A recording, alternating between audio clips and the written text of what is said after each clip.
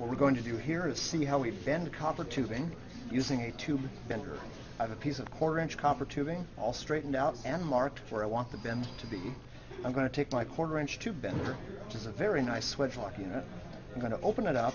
I'm going to insert the tube into the tube bender.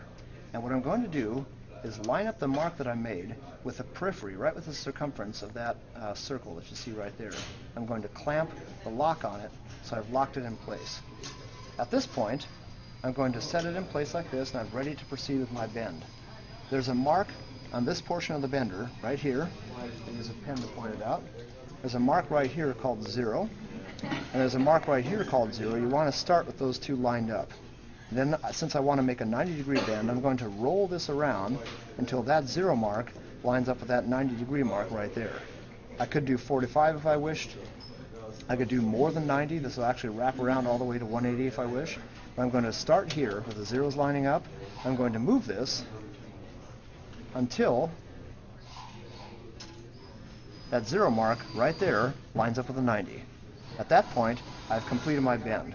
What I can do is open that up, unlatch the tube, and I have now made my bend.